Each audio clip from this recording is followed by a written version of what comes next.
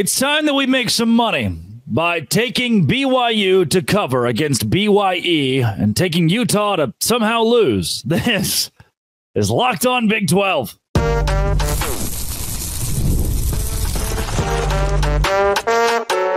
You are Locked On Big 12, your daily podcast on the Big 12 Conference. Part of the Locked On Podcast Network, your team every day.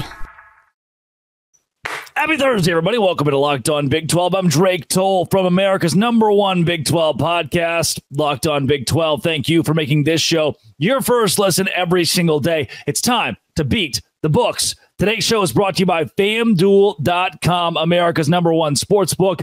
I'm going to take you through the 5 best bets in the Big 12 this week. If you hit subscribe, I get to keep my job. I know BYU's on a bye week. Utah's on a bye week. They can't win or lose, but maybe last week somehow Iowa State lost their bye week. BYU inevitably, because they're off, is going to drop 5 spots in the AP poll because that's how little AP poll voters know. As for the real game, sorry, those 2 schools are on my mind as my Expedia ticket is pulled up for my flight to Salt Lake next weekend. Holy war. First best bet. Give me UCF -6.5 against Arizona. Drake, you're insane. You're a madman. Yep. Yeah, I'm picking UCF to win a football game this week and to win a football game by a touchdown. Now, Arizona is, how you say in our industry, not very good at football. And this line continues to move. The money is on UCF, and they have a 66% chance to win, according to collegefootballinsiders.com. By the way, 13-2. My last 15 picks in Big 12 play using College Football Insiders, 13-2. Give me UCF to cover this week. The official final score, according to the website, as they predict it, would be 32-26, which is not a cover, but I'm going to err on the side of UCF, considering that Arizona on defense, 95th in the country on 3rd and 4th down success. And there's one thing the analytics aren't picking up on this week, and it's the fact that UCF is likely, hopefully, please, dear goodness, going to roll out a quasi-new quarterback. Dylan Risk played a little bit last week, and I thought was really good. Had a lot of moxie against BYU late in that game if he does play. I'm going to go with UCF this week as my first best bet. Give me them -6.5. Second best bet, kind of boring. Kansas State, Arizona. Arizona has nothing to do with Kansas State. I don't even, what?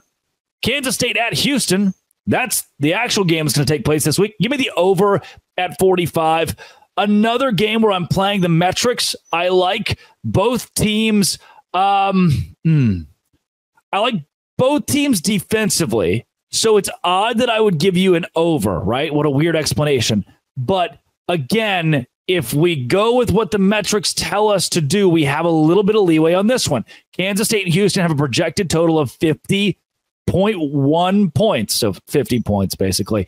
And that's well over where they currently sit at FanDuel. We can win some money on this one. Kansas State offensively, 8th running the football, 16th throwing the football via EPA. Houston offensively, 107th rushing and 98th passing. Not very good, but they've been improved at times. Utah's offense is putrid. Kansas State's is electric. Kansas State should put up 31 points in this game against a very good Houston defense, and all I need Houston to do at that point is put up 17.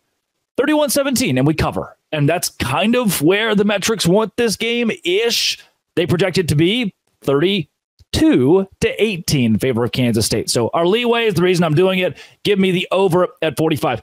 Iowa State hosts Texas Tech. This is a huge spread. And while I typically would not go after a big spread in Big 12 play, a couple of weeks ago, I was all over Houston +8 against Kansas. They got blown out. I think there will be a blowout in Ames this week. Texas Tech is reeling right now. They have a 15% chance to win this game. Projected final score, 37-23. That is 14 points, just 1 point of leeway there. You can buy the hook. It's 13.5 right now at FanDuel. I'm going to buy the hook.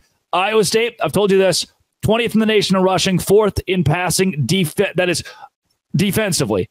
11th running the football offensively, 23rd throwing the football offensively. Those are all really good. The metrics are there. Iowa State's at home.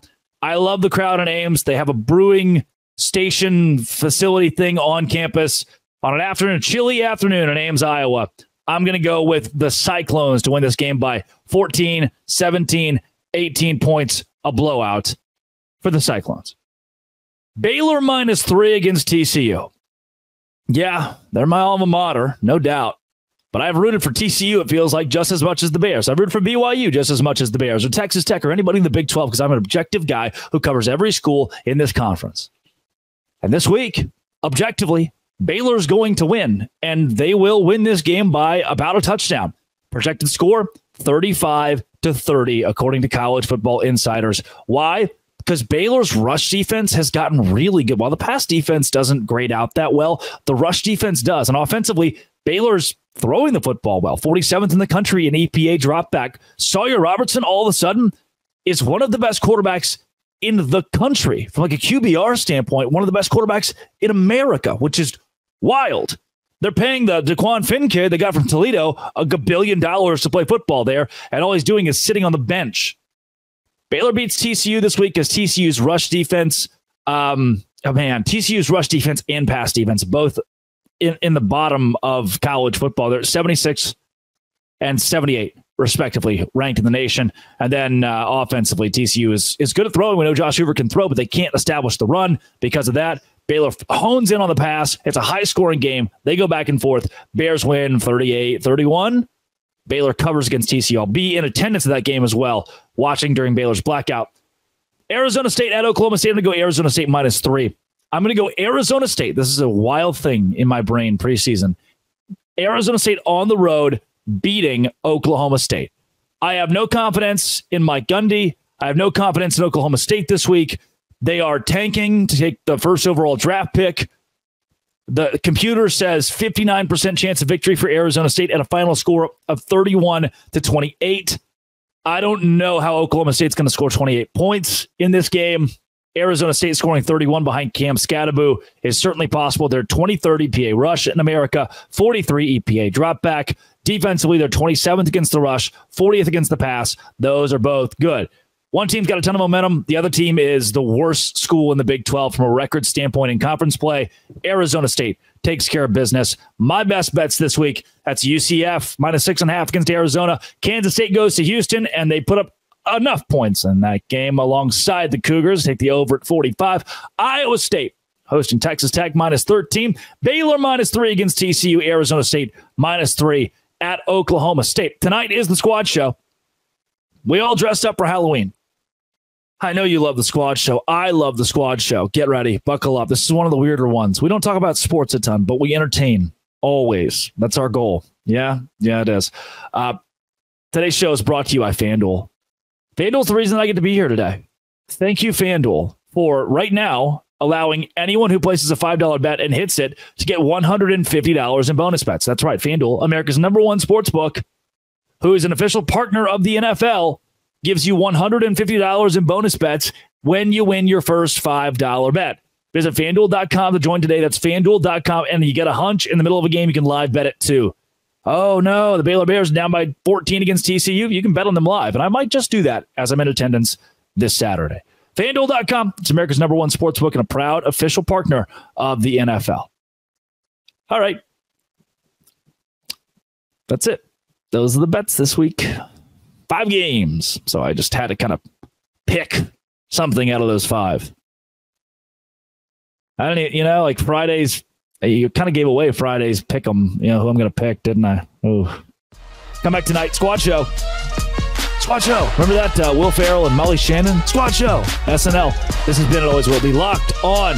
Thanks for making it your first listen every single day. Dose Grande.